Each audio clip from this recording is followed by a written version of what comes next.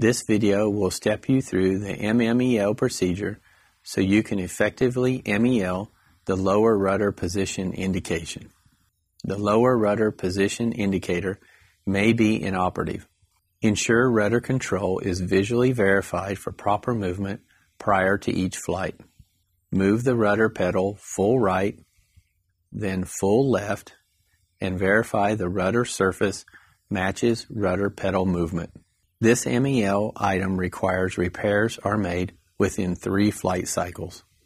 If you have any questions, please contact Team 10 at 316-517-5650 or by email at citationx@txtav.com.